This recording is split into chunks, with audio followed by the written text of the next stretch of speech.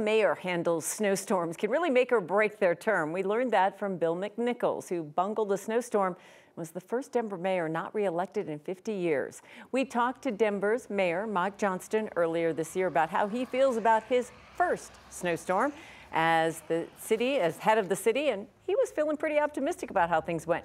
He said a lot of it has to do with the team, Dottie, and their commitment to make sure residential streets are plowed so people can get around safely.